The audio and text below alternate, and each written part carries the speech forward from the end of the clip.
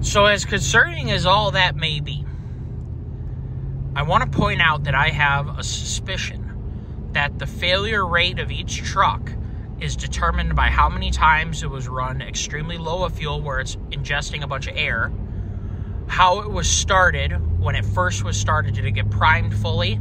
And obviously there's not a gauge that says you've primed your fuel system properly. And some of you smart guys that are following me close, you're saying, now wait a minute, what about the filter change? And you're right, give me a minute. You're exactly correct. So how many times did the truck get run out of fuel or run low on fuel where that pump is being worn before you even bought the truck? That is concerning, and I think probably a realistic contributor to failures of CP4 pumps. Now you own the truck. You're driving the truck every day. And you need to change your fuel filter.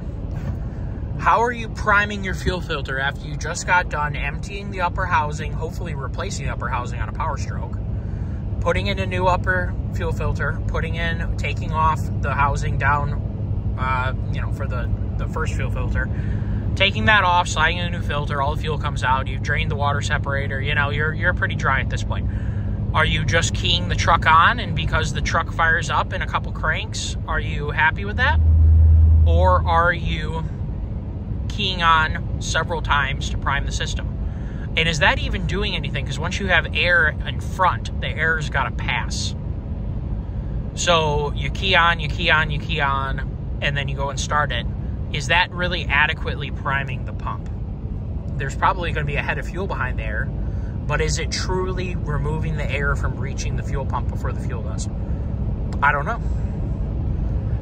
So the end discussion here is I don't ever see this being talked about, this running out of fuel at manufacturer, at transportation, and at the dealership. I've never seen, besides me talking about it, I've never seen anybody else talk about it. And I'm convinced it's a contributing factor to why some trucks fail early, some trucks don't fail at all, some trucks fail late in their lifespan. Like, 200,000 miles, 150,000, 150 is kind of not low, but, 270 or 175 plus. I'd say that's later in the truck's life cycle. I think that's the reason for it.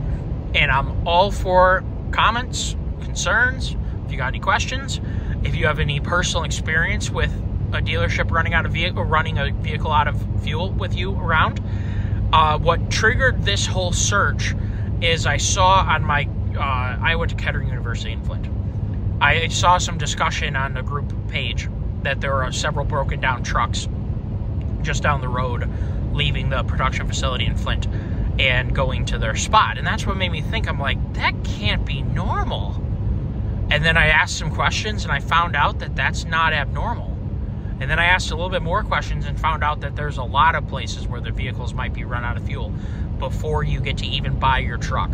And then you have to service your truck and put new filters on, to which you are naturally introducing air and lack of fuel to the fuel pump. So I leave you with that. What you guys might think is up to you. I am interested to hear what you guys think about that. I haven't really heard anybody offer up anything besides, oh, they're drunk, put a DCR on it or whatever. When you put an aftermarket pump on, let's just say your methods for changing your fuel filters are 100% on point, okay? So all the damage occurred at the manufacturer. When you go and put the new pump on, you've removed the possibility of the manufacturer, the production facility, the transportation personnel, and the dealership from impacting the life of your truck.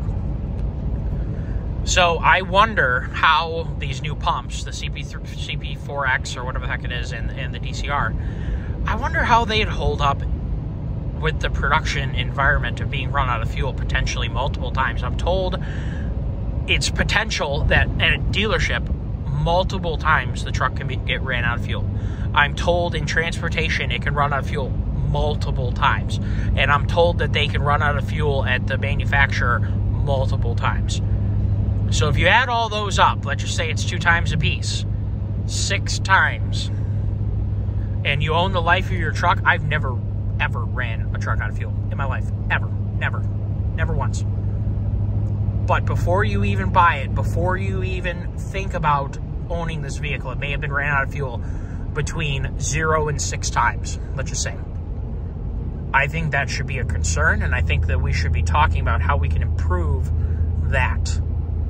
So, and the only way we're going to do it is by talking about it as a consumer community and point out that there's a problem here. Now, some of this may be anecdotal, but I went directly to sources who work at said companies to find out whether it was true or not. And from what I found, I was a little bit appalled, I'm not going to lie, from talking to these people. So, you all have a great day. I hope you have a great opening day of Michigan deer season in a couple days. I hope you shoot straight, have good luck, and I hope Fred Bear is guiding your bullet true. Take care, all. Have a great day. Bye-bye.